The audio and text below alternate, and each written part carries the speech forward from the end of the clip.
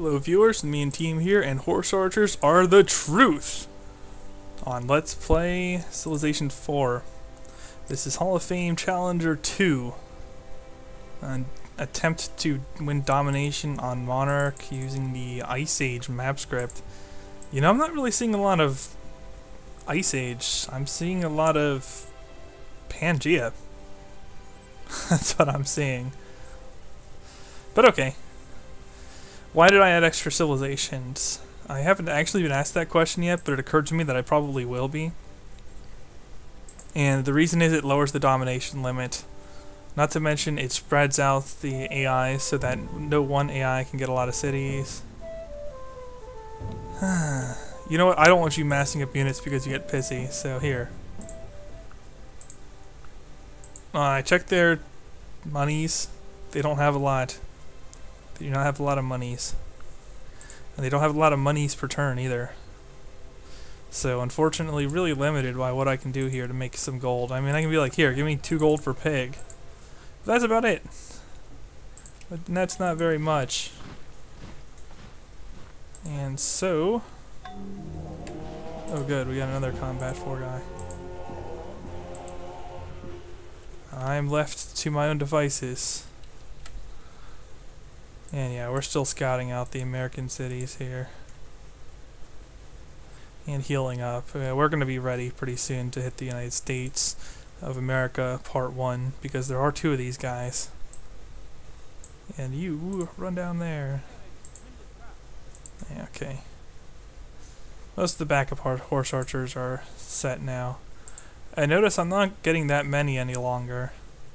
I am slowly growing my numbers, but nothing too serious, and that's because I'm hurting for money, and I'm trying to get through the tech to a point where I'm not getting myself killed. Actually, my raw beaker rate at 76 per turn is pretty good, considering I have 17 cities, which you can see here actually, since I'm running Buffy. But the negative 67 is a smidgen on the problematic side. So it's not all ducky, horsey, guns and roses. I'm just saying. Okay, so we got another guy there. Actually, I want to build this workboat because that can't be pillaged very easily. At least not before the AI gets astronomy, and the AI is nowhere near astronomy. Again, most of this beaker rate is from hammers, frankly. Like totally crappy, but 7 beakers per turn, mostly from hammers. Okay. And yeah, maintenance is pretty high. I would imagine that once I get courthouses in, it's not going to be as bad. And if worse comes to worse, I could build wealth also.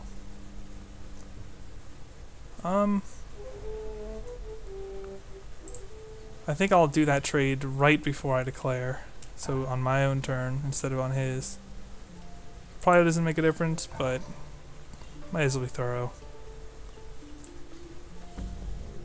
And otherwise, just keep making improvements, I suppose. In fact, I might be ready to go this turn.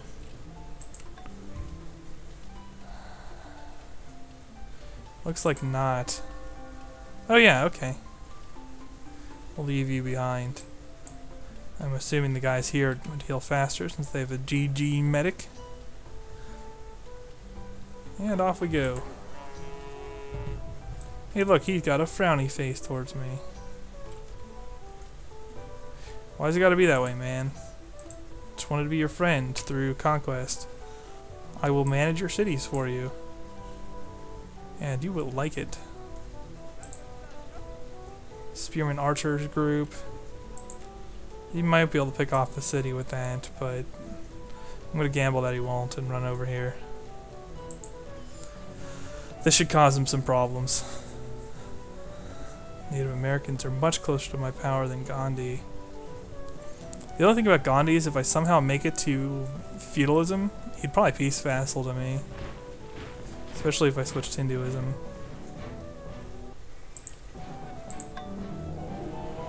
I'm really not up for losing workers anymore. The time where it was beneficial for me to sack them is past. I need them now. How would you do in a combat? Swords are a little rough. You'd rather see them than spears, though.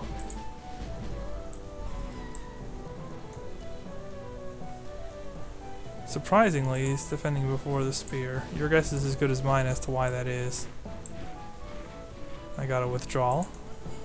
That's the best method you can do when you're using horse archers and attacking a difficult target. Withdrawal is definitely the best method you could do. You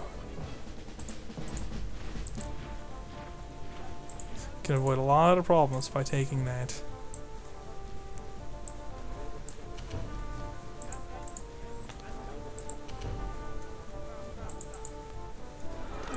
Mistakes were made.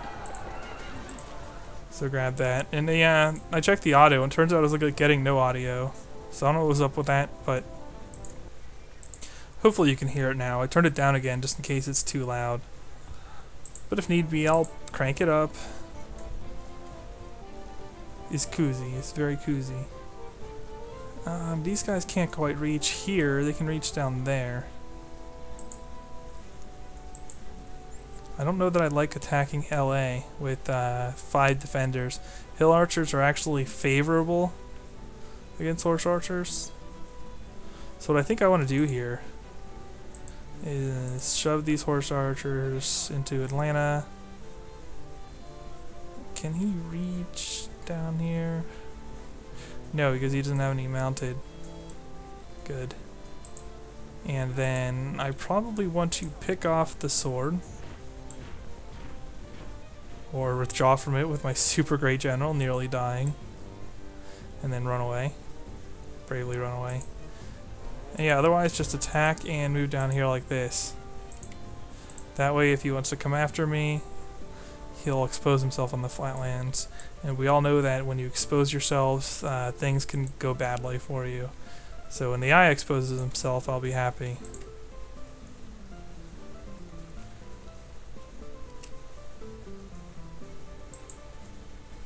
I don't know, sometimes exposing yourself can be successful, but usually it's not a good idea. And yeah, strike is very imminent. I'm really not hurting for happiness, I don't think. No, I have, I'm under cap pretty much everywhere. Heck. I am, however, organized. Really? Enter edit mode. I want to see what you're producing. So get this out of here. No. No. No.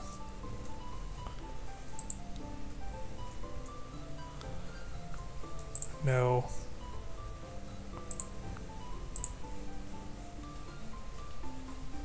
Actually, that was probably worthwhile.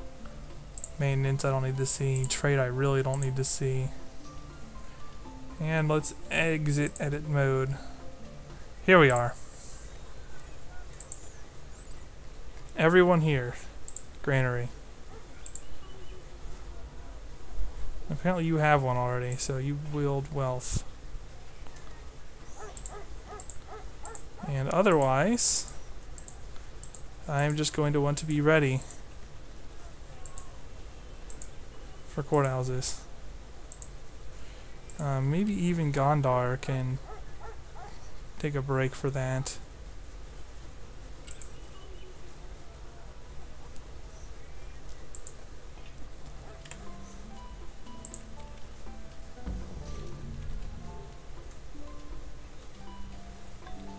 Okay.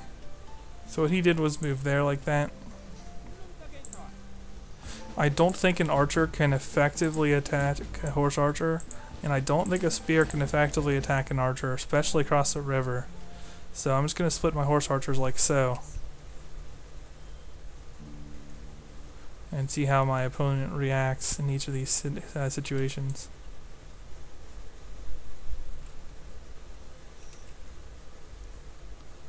Right. Yeah. Kind of odd. It doesn't look like he...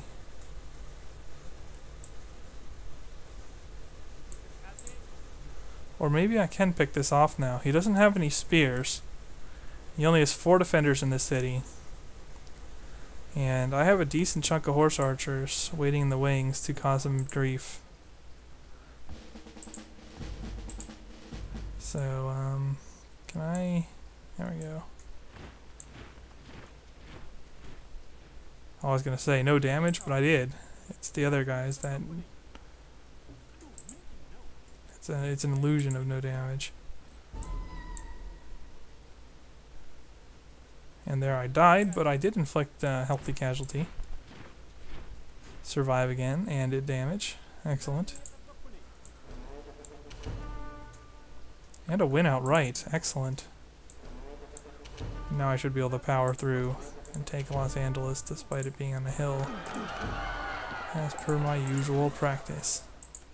And hold it too, because I can get 4 dudes defending it. We all know about dudes defending it.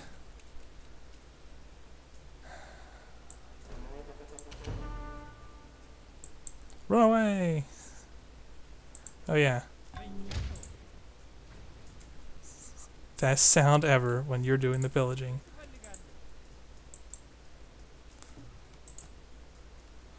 Okay. So now we've grabbed 2 cities. Haven't taken too heavy of casualties. He might retaliate on this stack and cause some damage. Although he won't have winning odds.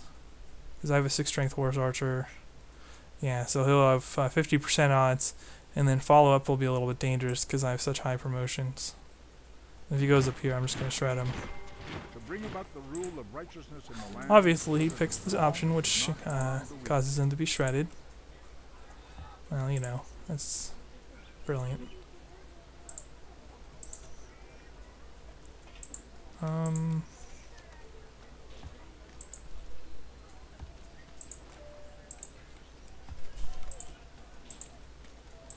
Will these save me?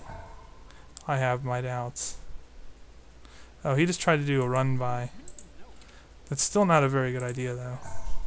Because I do have some full health horse archers, and they can cause damage.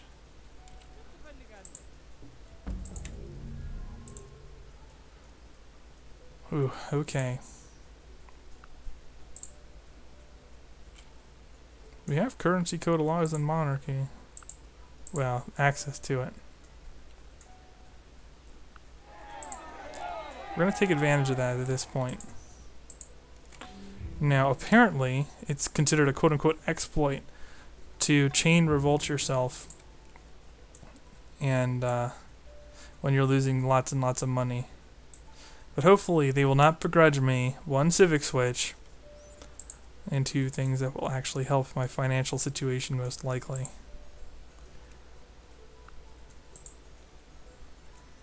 Again, I could trade for math. I should have, probably.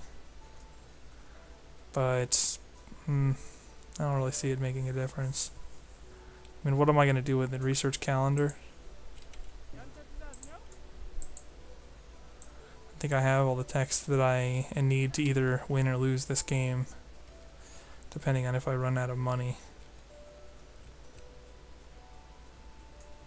And yeah, I definitely need slavery. It's going to cost me money, but I need to get those courthouses whipped, because I'm going to be struggling with strike very soon. And yeah, no more spears. I'm just going to run away now. 1 turn and I'm fully healed. Excellent. Let's get a chop. Oh, you moved up here. Is this that quote-unquote choking strategy? The AI never actually attacks you. He's still running around up there. I don't know, jury's out. Jury's not out on cottaging. Yeah, I'll just chill out there for now. Might be able to do a little run into Sitting Bull's territory and come up through and attack Boston from the south with my secondary stack. That would be useful.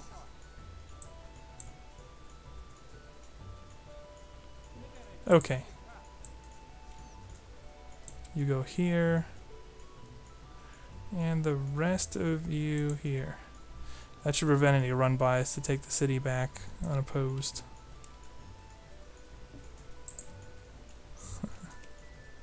Slaves, not slaves. Slaves, not slaves.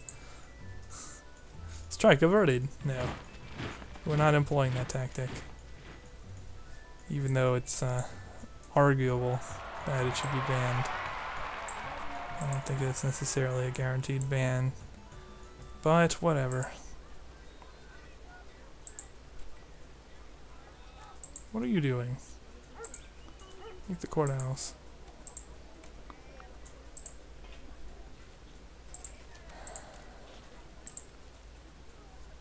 Can none of these whip? You build a courthouse.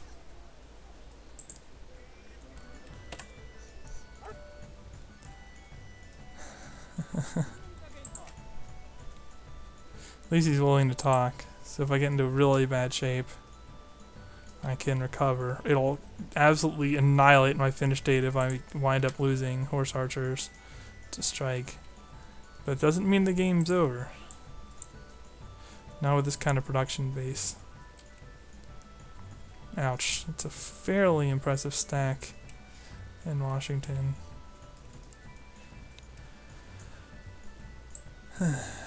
What's this? Lincoln's Archer. So no other flashing notifications of enemy forces nearby me.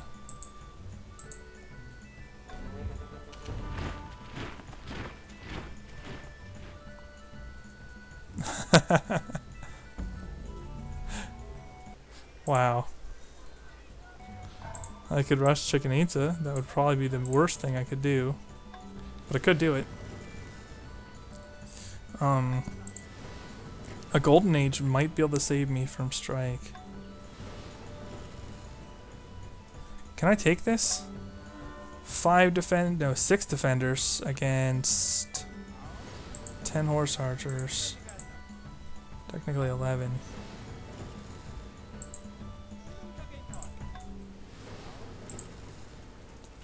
Maybe, because some of them are very well promoted. It's not like I'm going to be able to keep them much longer anyway. I go into strike this turn if I fail to capture it. So I might as well try, right?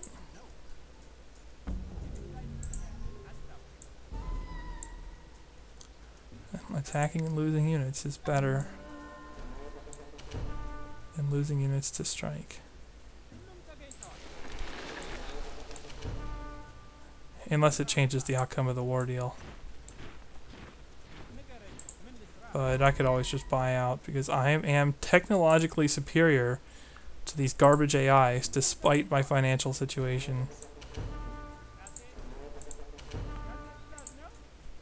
And so, we are going to walk into Washington. Ooh. I just captured Stonehenge, so I get stells in every city. Works for me.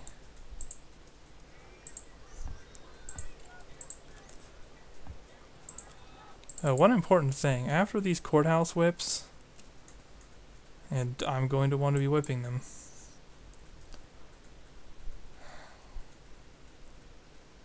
I'm going to want to build wealth. And yeah, I don't think I have anything else I can get away with. I hate burning a great general on this. I mean, not a great general, a great engineer.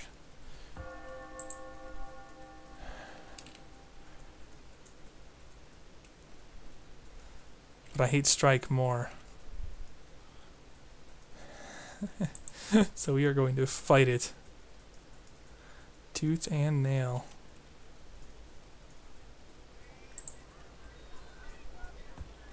And of course these AI aren't going to help me out by having any of these improvements for me. Yeah, but this should have the amount of I'm paying already. And then Forbidden Palace, building wealth. I should be okay. Okay, where did this just happen? Oh my god, so much spam. Okay, so he snuck that city away from me. And he ran down that horse archer. Okay. So it looks like what happened is he successfully killed my dude, but only with his archer. So I'll just snatch this back.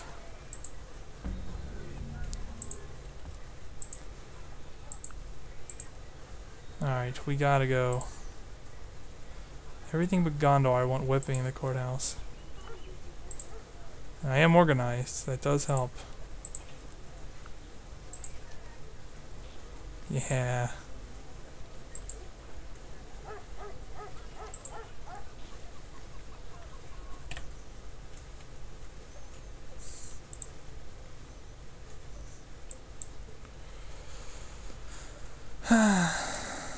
Still, it's annoying that he took that city from me.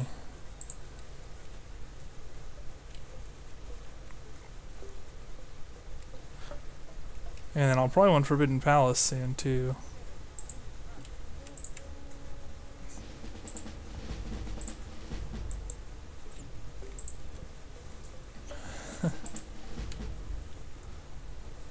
It would just be comical if I somehow got away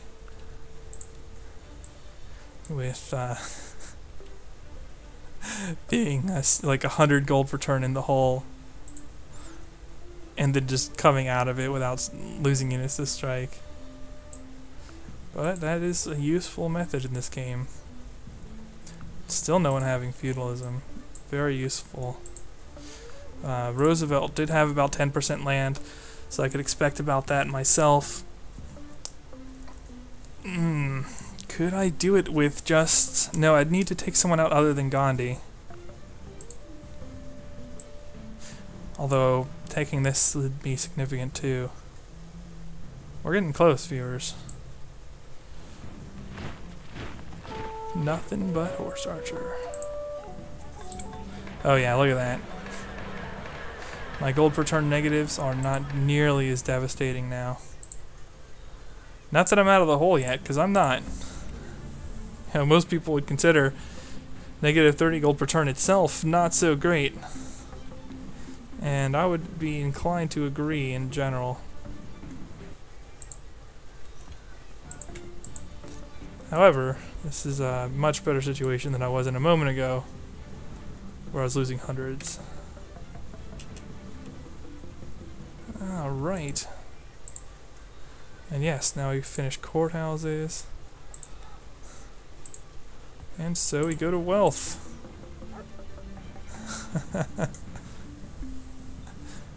Oh jeez. Was there a shrine in this city? No. Of course Justinian wouldn't do me such a favor.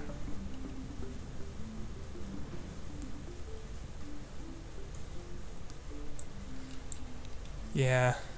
Okay. Maybe we are out of the hole, huh?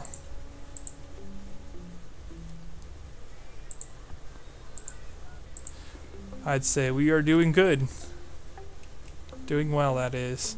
If we're going for grammar. I think I want one dude with shock.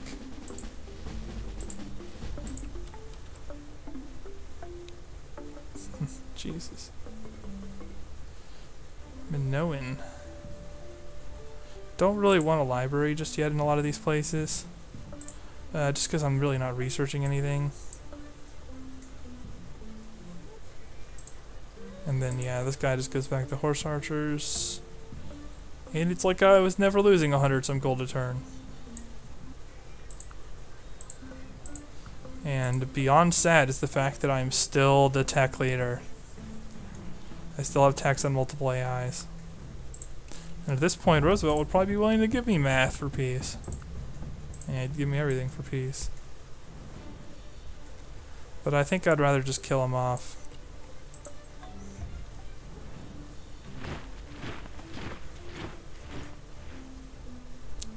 Another option is to just leave Sitting Bull alone. Take out Charlemagne and Gandhi.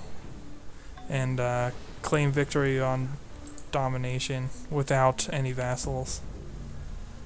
considering my tech situation, that might be my best bet. And oh god. Frickin' archer. I don't think he'll be able to fight through my fortified city archer. But we shall see, won't we? Okay, not much there.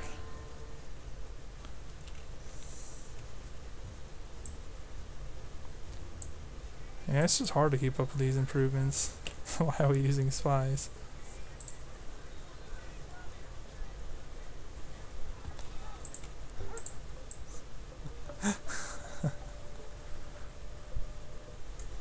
I could almost afford to start building horse archers with someone. Although I think my best bet would be to take a city that has reasonably good production, like Constantinople, switch it to emphasize production, and get some guys up here on the mines. And finish the Forbidden Palace. Because a lot of this is coming from distance from Palace now. I've maxed out on number of cities maintenance. So if I can get that modifier of distance from Palace down, it's going to be worth like 40 or 50 gold or something. It's going to be insane. So definitely want to get that if I can.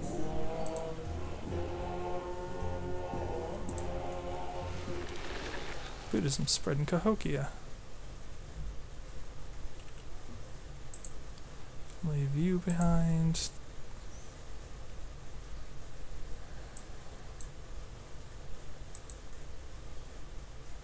Alright.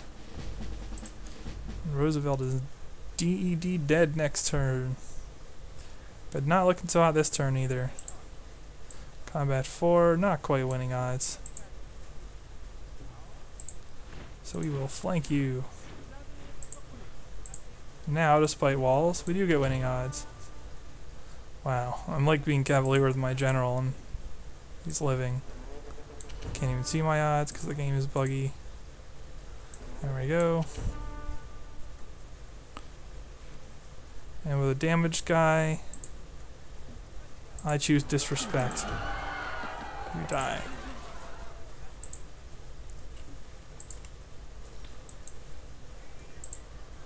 And actually, this sets me up well to deal with Charlemagne. Who's still at 6 cities? I don't think he has access to longbows just yet. No. Which means I could deal with him in spite of him being protective.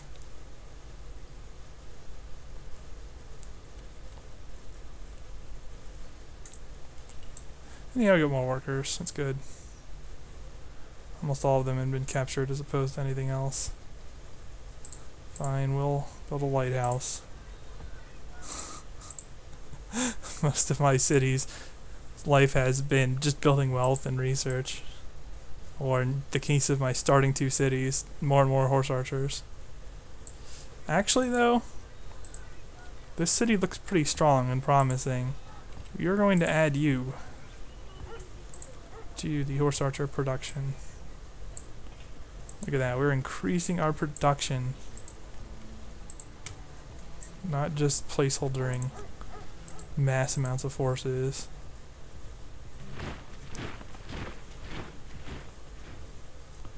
And he chose not to attack. That suits me. 5 archers.